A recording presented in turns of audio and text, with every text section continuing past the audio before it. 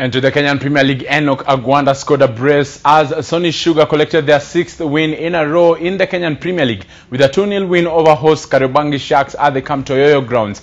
Boniface Muchiri scored the lone goal as 11-time champions Tusker FC edged out Zoo Kericho 1-0 at Ruaraka grounds to collect their 11th win of the season and lie in position 5. At the Bukungu Stadium, Posta Rangers beat visiting Ulinzi Stars 1-0 thanks to Calvin Odongo's goal. Meanwhile, Vihiga United drew 1-1 with Kakamega Homeboys at the Mumia Sports Complex. On Monday, Wazito host Sony Sugar at the Kanyeta Stadium in Machakos. Bendera!